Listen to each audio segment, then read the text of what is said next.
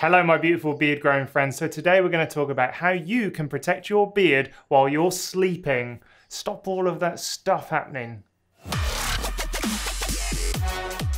This video is based on an article on beardgrowingpro.com, so go check that out. I'll put a link in the description, but on that article I've got tons of information, links to products, other articles that are beneficial for this topic. So it is a great resource, and Beard Growing Pro in general is a fantastic place to get all of your beard questions answered. It's got nearly 150 articles and they're all around beard problems and how to solve them easily. All right, go check that out. And now let's have a look at the 5 ways you can protect your beard while you're sleeping.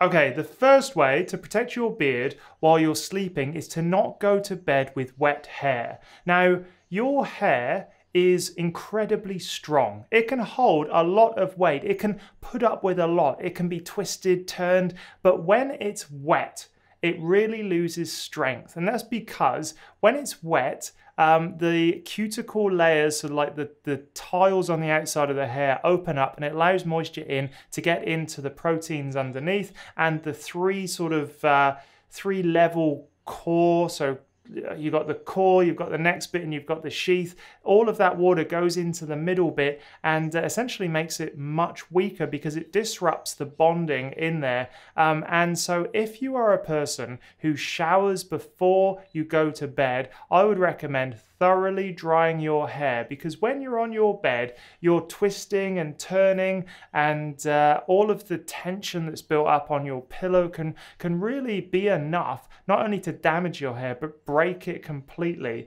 So do not go to bed with wet hair. If you do have a shower late at night, make sure that your hair is completely dry. Use a blow dryer, use a straightener, and make sure that when you turn the hair dryer on cold and you push it up and sort of pass the hair up underneath your beard, that you're not feeling any evaporation from water. It's not getting cool under there, and then your beard will be much safer for you to sleep, toss and turn, or do any other bed and nighttime activities safely.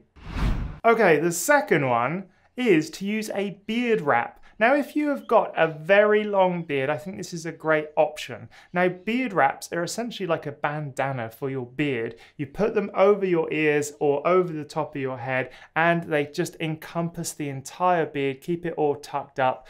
You can also use it throughout the day, like eating and that sort of stuff. But to be honest with you, like, they look a little bit lame when you're wearing them. But I wouldn't hesitate to use one at night while I was sleeping, just to protect my beard a little bit. And this is particularly important if you're like a tosser and a turner. If you're someone who sleeps on their front like I do, I sleep on my front and my face is mashed into my pillow all night. So I should buy one and try one out and see what my beard looks like at the end of sleeping, you know, with a beard wrap or a beard bandana, I think they're also called, or a beard hammock. Yeah, see what the effect is. So maybe that's one of my beard experiments that I'll do coming up. But yes, a beard wrap, they may look super lame, but if you're finding that your beard is falling out a lot at night, it could be the one thing that could protect your beard. They do have like a really soft inside bit, which is like satin or silk, and it really helps protect the hair.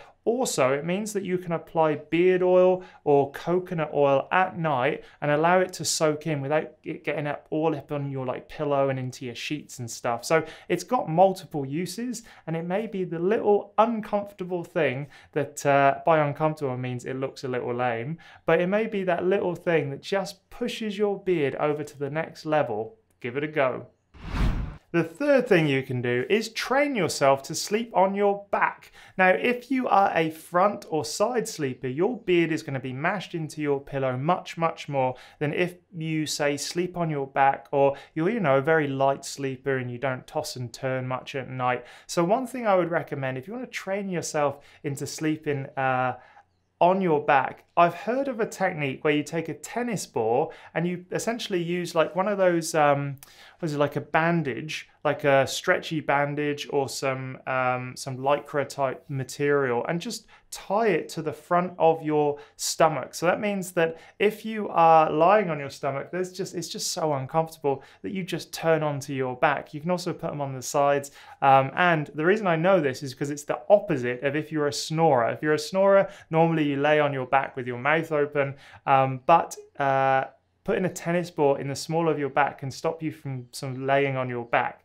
So yes, I've heard that work for snorers. And if you want to make sure your beard doesn't get sort of like all twisted and turned up while you are sleeping by, you know, like all the twisting and torsional strain that can be put on beards while you're sleeping at night, it could be the only way to really protect your beard if you don't want to try anything else in this list. So maybe training yourself to sleep on your back is the thing. You may end up snoring, replacing one problem with another.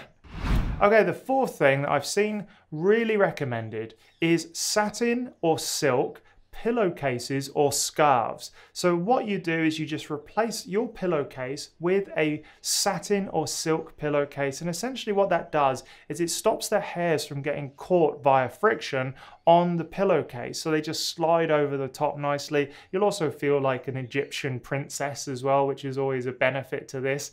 But including just a simple sheet, you can also use a piece of material. Like if you don't want to buy a satin sheet, either use a scarf or you can just buy a piece of material and wrap your pillow in it. I've also seen that it can be picked up relatively inexpensively, and if you go to a material shop, you can ask for any remnants of satin or silk, and you can generally pick those up a little bit cheaper because people that buy fabric, they buy it in meters, and if they've only got a little bit, they just want it gone. So head to your local fabric store. Maybe you'll pick up a satin or silk pillowcase, which will protect your beard. Yes. And the fifth thing that you can do is use a hair tie. Now, if your beard is long enough to use a hair tie, you may want to bring it all together like here. Like that's probably where you want to tie it, at the front. And what that does is it makes all the hairs here, all the hairs here, and all the hairs on the other side just completely flat, which means that when you're on your side or you're on your front, you're not kind of pushing it up. It's not being moved up and underneath. It's not being twisted or kinked in a way that is unnatural and therefore can increase the amount of breakage, increase the amount of torsion on the root, which could potentially sort of rip it out. All of those things are really important, but hair ties are inexpensive, and it may be the one thing that stops your beard from becoming really damaged. If you don't want to wear a beard wrap or bandana or hammock, then you can use a hair tie and just tie it up. You can even double it over if your beard's sort of wizardry. Let's try that. Hair ties, simple but effective.